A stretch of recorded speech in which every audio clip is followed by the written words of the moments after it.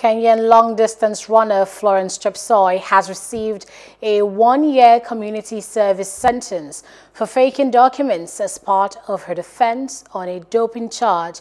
The Anti-Doping Association of Kenya, ADAK, announced this on Saturday. She becomes the first Kenyan athlete to be found guilty in a criminal court. The 36-year-old marathon runner was banned for 2 years in 2017 for using a performance-enhancing drug. She was found guilty of providing false medical records from a hospital to support her defense case when she appeared before the Kenyan Sports Disputes Tribunal, but the hospital denied ever treating her.